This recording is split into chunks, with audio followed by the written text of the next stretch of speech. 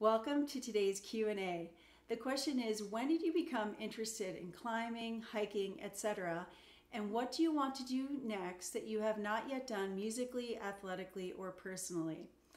So I'm going to jump first to the part of the question that asks about what I would like to do next musically.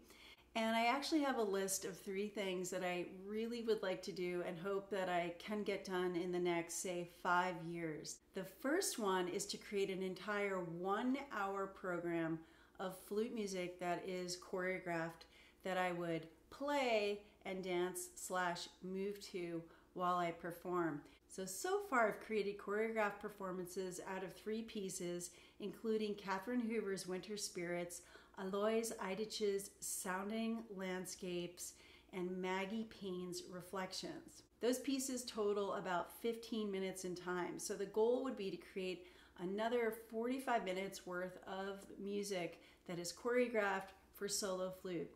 And what goes into that is, first of all, finding a piece, or in this case, most likely I'll be commissioning music that lends itself to choreography and is manageable in terms of movement and memory. So for this aspect of the project, my hope is to commission about 30 minutes of music for flute and electronics that I would then choreograph either for solo flutist or flutist and dancers, or potentially for multiple flutists. The second thing on my really want to do to-do list is to create a performance piece that actually encompasses all aspects of art forms.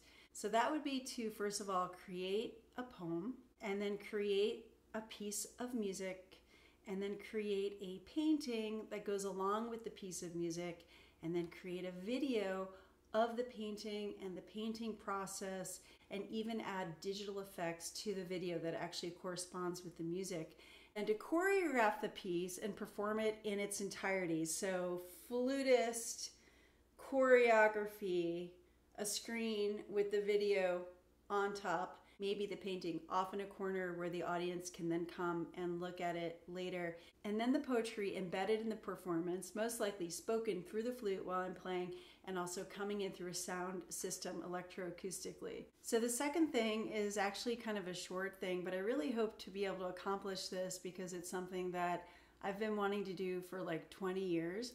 And that is, I would like to record a CD of just slow movements, okay?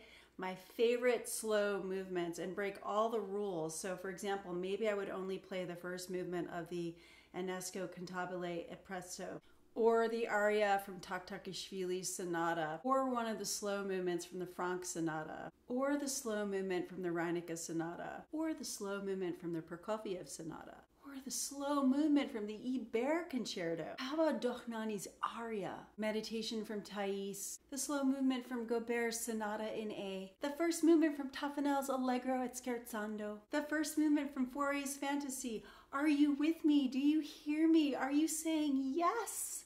Okay, so I really want to break all the rules and make that CD of just slow movements. And finally, on my list of things to do musically that I'm really looking forward to doing is I have more plans for more books. The next book I'm going to publish is going to be about training strategies, goal setting, strategies for success, time management, energy management, cycling your biological rhythms to your projects and activities, career tips, how to optimally organize practice, and music memory strategies.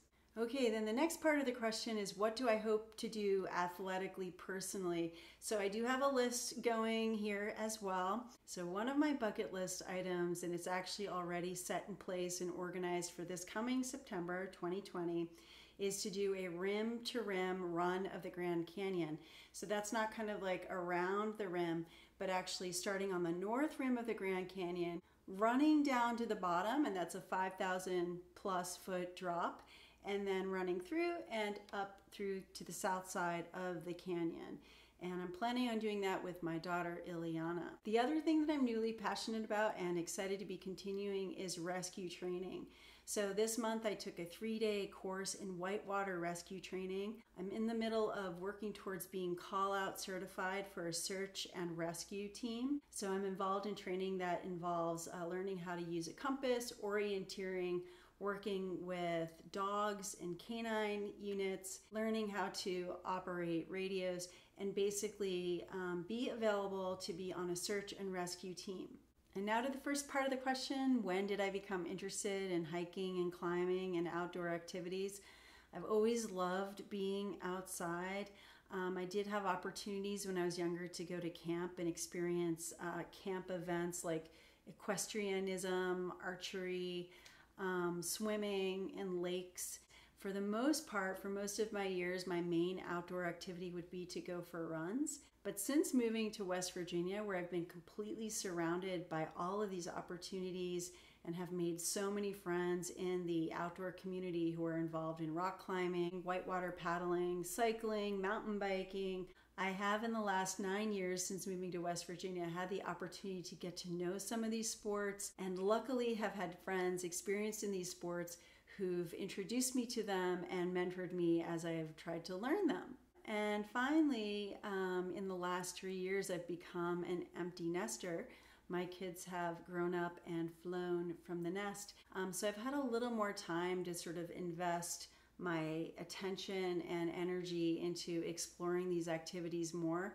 And the cool thing is that both of my kids are actually really interested in them as well. So we're sort of learning some of these sports at the same time. So thanks for the question. I really enjoyed answering it.